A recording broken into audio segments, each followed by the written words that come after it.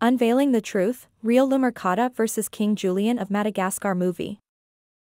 Welcome to the enchanting island of Madagascar, home to some of the most unique wildlife on the planet. Today, we're diving into the world of the real Lemur Kata, also known as the ring-tailed lemur.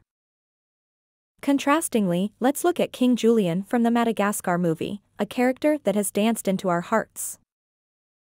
The ring-tailed lemur is known for its striking tail and social behavior, living in groups and soaking up the sun.